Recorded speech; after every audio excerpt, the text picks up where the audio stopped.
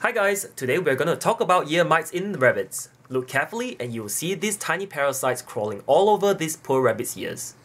Signs of infestations include shaking of the head, scratching ears, loss of fur, red inflamed skin, thick scabby debris, head tilt, or drooping of the ears.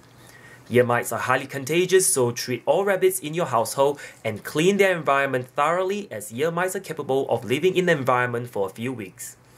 I do not recommend using oil as treatment to remove these mites due to their 21 days life cycle.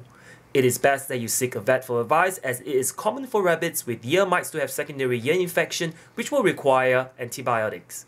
Pain relief medication will also be dispensed to help with the inflammation. Your local vet will administer an antiparasitic treatment such as selamectin to get rid of the mites. Some vets will also attempt to remove as much of the debris to assist healing. Thank you for watching and remember to subscribe.